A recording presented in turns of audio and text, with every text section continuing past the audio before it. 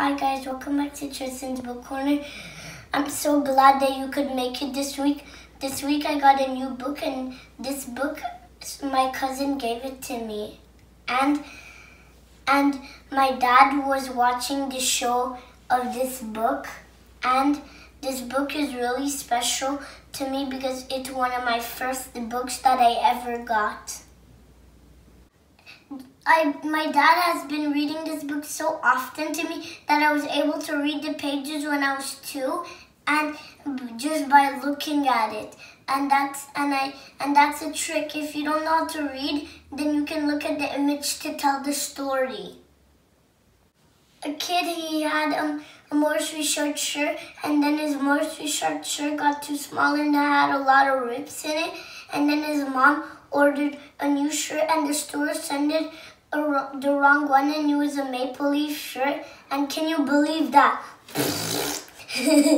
And he didn't want to wear it. He didn't want to wear it because he doesn't like because he wanted to be like more short.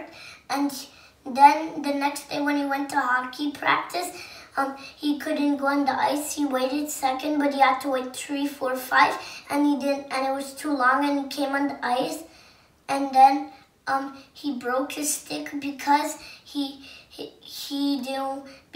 couldn't go on the ice. And then the teacher told him to go to God and pray to say I'm sorry, and then he prayed to God to send 1,000 moths to eat up his hockey sweater. My dad read it to me so much times that I'm got able to read it like right now, and I'm a Canadian fan, and this is another trick. If you read the same book a lot of times, you're going to be able to read it with no mistakes. And me, I heard it so many times that I don't even have one mistake in it. This book is about hockey, and I love hockey. And of course, I'm a Montreal Canadian fan because look, and it's about friends who are playing hockey, and I'm your friend, and that's why I'm helping you to learn to read. Find yourself a special book just like me that you can go back to, and this book is special for me and my dad.